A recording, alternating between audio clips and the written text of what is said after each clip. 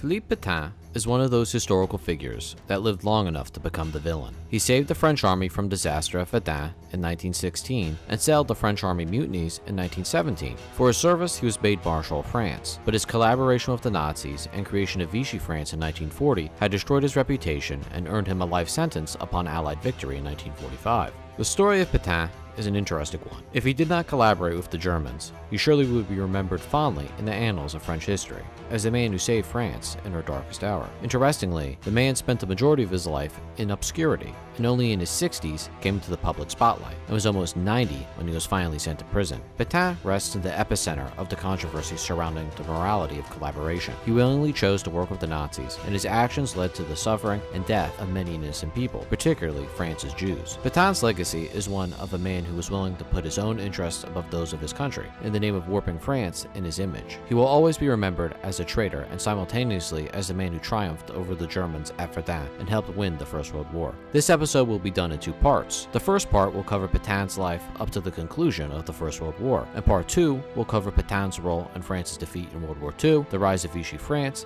and finally Petain's trial and imprisonment. Before we begin, make sure to like and subscribe, and let me know down in the comments, what does the story of Philippe Petain tell us about justice and morality in times of war? To begin, Philippe Petain was born on April 24th, 1856, to a peasant family in northern France. He was the only son out of 5 children to be born to Omar Petain, his father, who was a farmer and before his son was born, worked in the early photography business. Petain's mother died when he was just 2 years old, and when he turned 7, his father remarried and his stepmother moved in. Shortly after that, Petain was sent to live with relatives. While living with his extended family, Petain spent a lot of time with his great uncle, a priest who served in the Napoleonic Wars, and told war stories to anyone who would listen. Later in life, Petain would say that the reason he became a soldier was because of his uncle. At the age of 10, Petain left home, never to return, to attend Saint-Omer boarding school. At first, Petain wanted to become a priest. At the school, Petain was the only descendant of French peasants. Most kids came from middle and upper class family backgrounds. The Marshal was bullied by his peers relentlessly, and when Petain was Marshal of France, he was asked about his school days, and he said, "Only equality is won by the fist." The boarding school was demanding. Classes and prayer started at dawn, and students attended classes till late in the evening. They had classes 6 days a week, and in terms of vacation, the kids only got 1 month off a year. Petain was still a student when the Franco-Prussian War broke out in 1870. In France, many believed that the French army was invincible after defeating the Russians in the Crimean War and defeating the Austrians in the Italian Wars. Few took the Prussians seriously, and many believed that the war would be much like Napoleon's war against the Prussians in 1806, a march through Germany with a few set battles. The French people were shocked when the Prussians in a few battles managed to defeat the once invincible French army and even capture Napoleon III. In 1871, the Prussians were coming dangerously close to Saint-Omer boarding school, and the students were mobilized by the army to help field hospitals with the forever increasing number of wounded. They were also ordered to do army drills with wooden rifles. The students were close to the front line and experienced the horrors of war firsthand. Many believed that the Prussians would capture the school, but French General Louis Faber fought a successful rearguard action against the Prussians and saved the school from being captured. Petain admired the professionalism of the soldiers who saved the school, and this changed the course of his life's trajectory. He would no longer want to be a priest after witnessing war. He decided to become a soldier. Like most Frenchmen at the time,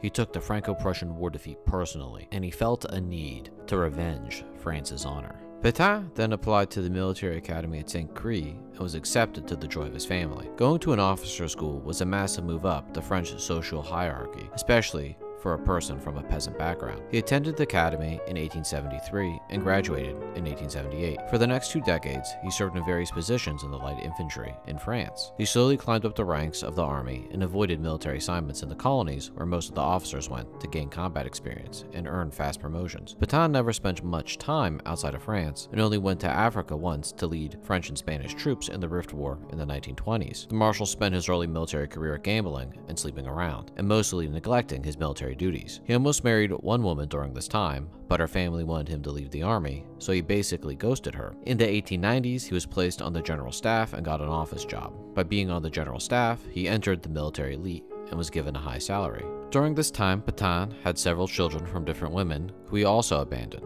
While serving in the general staff, he made connections in the French High Command and began to study military history. Petain then became a military instructor with a focus on infantry tactics. He preached the doctrine that firepower kills, believing that the infantry and artillery should work in tandem to exploit breakthroughs. He was also invited to be a professor at the École de Guerre and preached to officers about the horrors of machine gun fire and the devastating effects of modern rifles. Petain's focus of study was the evolution of weaponry from the Napoleonic Wars to the present. By 1914, he was on the retirement list, and due to rivals he made throughout his career, he was told that he would never become a general. His career, by all accounts, was over. In the summer of 1914, he said goodbye to the army and was facing a long and lonely retirement without a family. But fate would have other plans for the Marshal, and within a few short years, he would earn his place in history.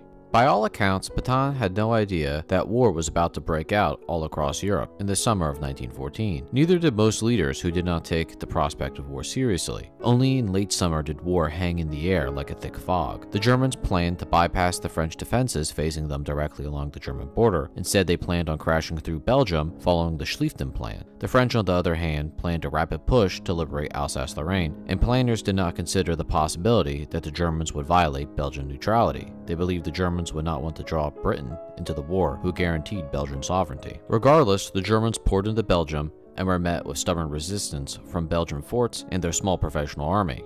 In the Rhineland, the French offensive stalled almost immediately by machine gun and artillery fire. Joseph Foch, leader of French forces, canceled the Rhineland campaign and switched to the defensive and sent units to southern Belgium to link up with the BEF under Sir John French. Like in the Franco-Prussian War, French soil had to be defended.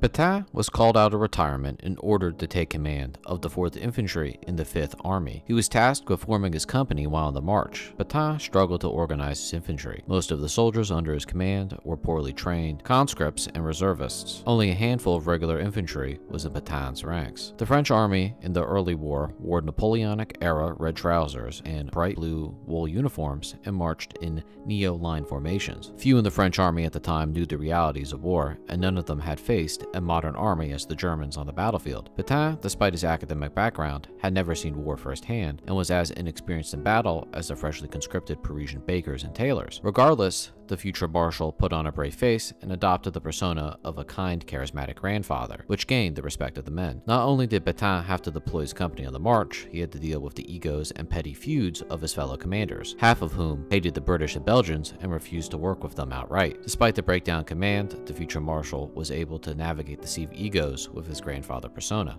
On August 10th, Petain reached the front line with his men exhausted from weeks of hard marching. But upon his arrival, he was ordered to march his men to Philippeville to hold a bridge at Tétouan that crossed the Meuse River. The tired men could barely walk at this point, and officers used sticks to whip the soldiers who collapsed from exhaustion. On August 13th, an advance guard led by Charles de Gaulle tried to take the bridge but was met with artillery and machine gun fire. Like Napoleon at Arcole, de Gaulle tried to storm the bridge but was shot in the leg and was forced to crawl back to friendly lines and use the bodies of fallen comrades as cover. To his dying day, the founder of the Fifth Republic said he could hear the dull thud of bullets entering the bodies of the dead and wounded which lay there. The 4th Infantry shortly followed de Gaulle into battle. 2 days later, Petain reached his objective, despite heavy rain, exhaustion, and the endless stream of refugees blocking the roads. On the 15th, Petain was met with an artillery bombardment which killed 600 of his men. Afterwards, he wrote to his superiors asking for permission to dig trenches for cover but was denied. By the 21st, the French had launched a series of offensives against the Germans in the south, each ending in failure. For his bravery, Petain was promoted to brigadier general and was promised command of a division in the future. Petain took part in the Battle of Guise, and despite the odds against him, he held his own. He was indispensable to the French high command,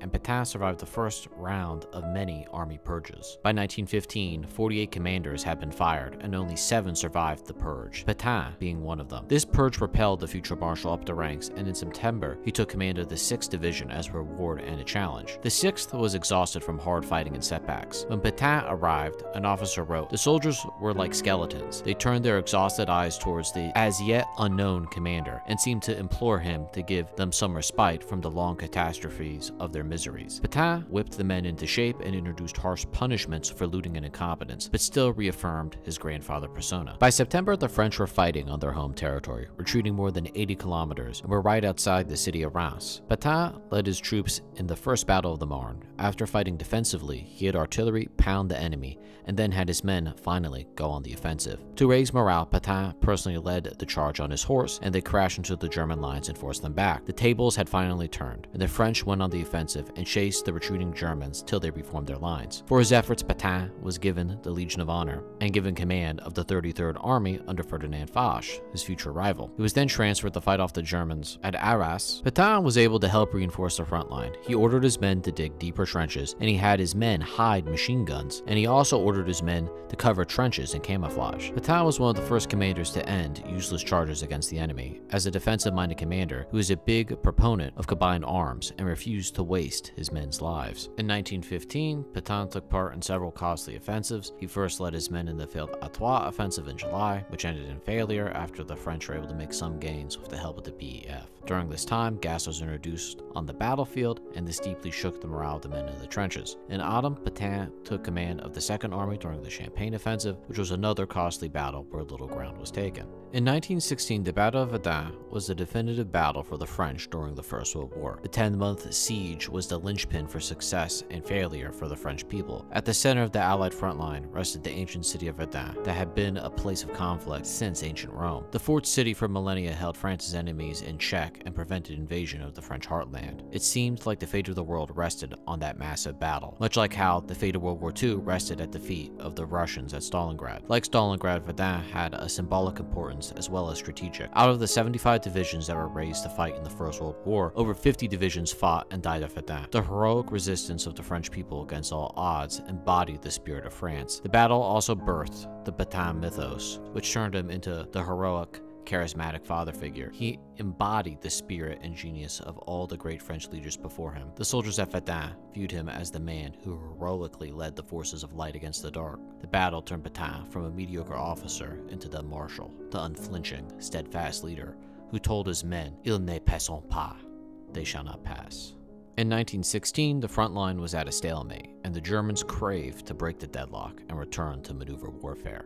The German high command believed that the city was vulnerable, and if they took it, the whole front line would crumble. Crown Prince Wilhelm, the Kaiser's son, amassed a massive army around 400,000 men and more than 12,000 artillery pieces, including naval guns. New railway lines were constructed, while sappers fortified their own lines to conceal infantry. More than 150 fighters were also amassed to act as infantry support and scouting. On the other side of the barbed wire lay a poorly fortified French fort. The trenches were in poor condition, and the fortifications at Verdun were stripped bare. The heavy artillery that had once guarded the city was redistributed to other parts of the front line. For all accounts, Verdun was open and almost defenseless. During this time, Petain was promoted to a 3-star general and was quickly climbing up the ranks. He was also courting Nina, an on-again, off-again girlfriend. The battle began on February 21st with a devastating artillery bombardment that could be heard for more than 200 miles. The French lines were evaporated by concentrated artillery, and anyone who was not deep underground was immediately killed. Once the bombardment ended, the real fighting began. The Germans sent in their stormtroops, armed with flamethrowers, into the dazed French lines. Petain was ordered immediately to head to Verdun due to being one of the few generals known to be effective at fighting defensively. He was also the only general not on an active front line. His men, after a year of failed offensives, had been given leave, but now his army was deployed to defend the city. Petain rushed to the fort and found the city on the brink of chaos. To make matters worse, he was diagnosed with double pneumonia. Petain was bedridden for more than 5 days and was even close to death. He had to save the city from his bed with a map in hand, and he delivered orders from his bedside. While sick, he devised an defensive plan that saved the city. He ordered his artillery to concentrate and then had his men dig in 3 defensive lines deep within the earth. Petain also devised a wheel strategy where men would be cycled out after serving a short amount of time at the front line. He did this to preserve the morale of his men, who could not stay in the trenches for long. Petain spent a great deal of time with his engineers, who added running water to the trenches by laying underground pipes. The engineers also expanded the roads to increase supply leading into the city, so the wheel could turn more effectively. Prince Wilhelm led several daring offensives against the French, first attacking on a different flank and then marching on a broad front. These attacks slowly strangled the city, but thanks to Petain's trench system and artillery coordination, he was able to hold off the massive offensive thrown against him. This was largely thanks to the help of his 2 corps commanders, General Robert Nivelle, a silver-tongued, charismatic, English-speaking cavalryman, and Charles Magan, who spent his whole career fighting throughout the French Empire. By summer, Petain was promoted to commander of all armies in the center line by Joffre, who wanted Petain out of Verdun because he was starting to become a media sensation. Nivelle took Petain's place and led a counterattack against the Germans and pushed them out of the gates of Verdun and saved the city. For his efforts, he passed over Petain and was made commander-in-chief after Joffre, who was fired for his failure at the Somme. Petain was enraged that he was passed over. This began his lifelong anger towards politics and the French government as a whole. In the spring of 1917, Petain gained worldwide recognition as one of the Entente's best generals. Journalists from all across the world came to the front to visit the mostly unknown man who threw the Germans back. Nivelle, who took Joffre's place as commander-in-chief, planned on following up the Battle of the Somme with another massive offensive to try to take the German salient that the Allies couldn't take in 1916. Petain believed that the battle would end in failure due to how fortified the German lines were. Nivelle then removed Petain from command of the Fifth Army, saying he was not offensive-minded enough. Petain was reduced to a minor role and was forced to watch the disaster unfold firsthand. Nivelle's plan not only won the support of the French government, he was also able to convince British Prime Minister Lloyd George of the plan. The plan entailed concentrating mass artillery and using creeping barrage tactics for the infantry to break past machine gun nests. The British High Command was reluctant about the offensive, but Lloyd George overruled them. Few in the lower ranks of the French army supported Nivelle's plan. In order to alleviate army concerns, Nivelle gave the plan to the rank and file. The plan then immediately fell into the hands of German spies, and the German High Command decided to abandon the salient and use scorched earth tactics. With the salient abandoned, Nivelle switched to the offensive and decided to attack along the Hindenburg Line. During this time, Petain worked with politicians to try and stop the offensive, but the plan continued as scheduled and ended in failure. The infantry and tanks were bogged down by mud and were thrown back, with over 90,000 casualties sustained on the first day of the offensive. On the second day, Nivelle continued the offensive, but this time the men refused to go forward across no man's land. The 1917 mutiny had begun. In a mass eruption of resistance, a huge portion of the French army revolted against their officers. To put down the mutiny and restore order amongst the rank and file, Petain was made commander-in-chief and placed under Ferdinand Foch once more. Petain promised the 50 divisions in revolt that he would raise quality of life in the trenches and reassure the men that the army would not go on the offensive until the Americans fully joined the war. Petain believed that all the French had to do was hold off the Germans till American reinforcements arrived. In the meantime, Petain advocated for limited offensives and prepared for the collapse of the Russian front. In 1918, Petain met with John Pershing, the leader of the AEF, and they discussed plans for the upcoming year. Petain came to the conclusion that the Russians were doomed and that they had to prepare for the eventuality of the Germans transferring their Eastern Front divisions to the west. During the winter and early spring, Petain was able to reinforce the army after the mutinies and fulfill his promise to the troops on the front line. Quality of life was raised in the trenches, and thanks to Petain's direction, supply finally met demand, and factories were able to mass produce equipment, weapons, tanks, and fighters. In the spring, when the Germans launched their Kaiserslautern offensive, Petain's men were ready and held off the German advance. At first, the Germans took a lot of ground against the Allies, but struggled to bring up supplies to the stormtroopers. American and French forces stopped the French at the Second Battle of the Marne. Ultimately, the offensive failed due to supply problems and the outbreak of the Spanish flu. With the German offensive stopped dead in its tracks, the Allies went on the offensive, with their superiority in tanks, men, and aircraft. The Germans, seeing the writing on the wall, requested an armistice, and the war came to an end on November 11th. Petain, like other French generals, demanded harsh terms be placed on the Germans, and wanted the war to continue so his troops could march into Germany and finish the fight once and for all. He believed that peace was snatched out of total victory in favor of the British. After the war, Petain was made Marshal of France and was given his baton in 1918.